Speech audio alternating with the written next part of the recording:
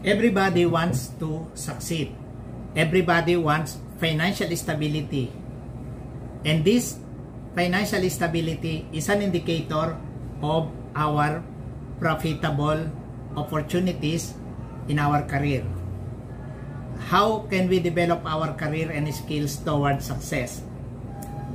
Working our way up to the top will definitely improve our quality of life. And everybody has the desire for success and quality of life. And our tools towards to the next level is our career. Having a successful career will offer a lot of benefits and profitable opportunities. So it's our career. As we live in a world governed by social status and money. Where do we get and develop our career? During our time in schools and in our work. In our school, academically, we started from primary, secondary, and tertiary. Our time in school, from primary, you will observe where you are being recognized by your peers, and by your teacher or professors or educators.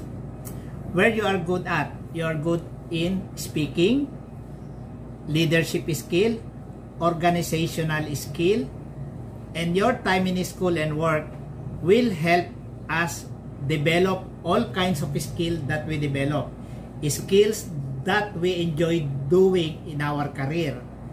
Skills that give us the passion.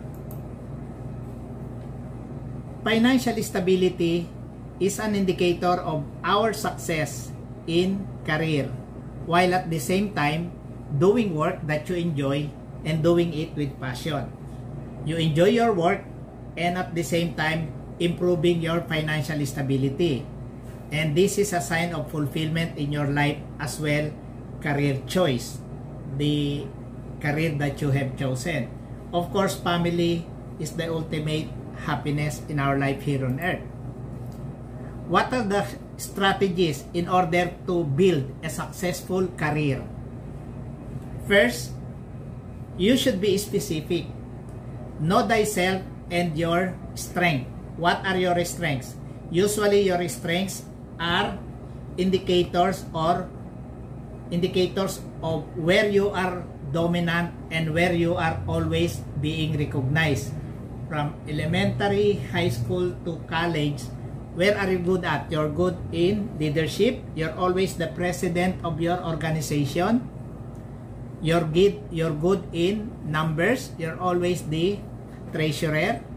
Or good in organizational development, being the president, vice president. So these are an indicator from elementary, secondary, up to tertiary, and up to now that you are working.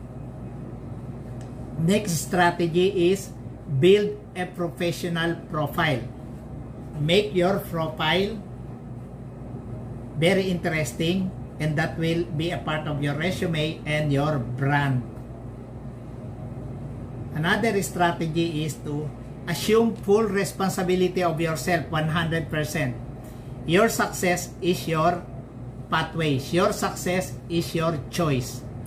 Don't blame anybody. Don't blame the government. Don't blame your parents. Don't blame your boss. Don't blame your friends. Your success in your career is your choice, and you are the one building it, disregarding the environment, regardless of the people around you. You assume responsibility of yourself or your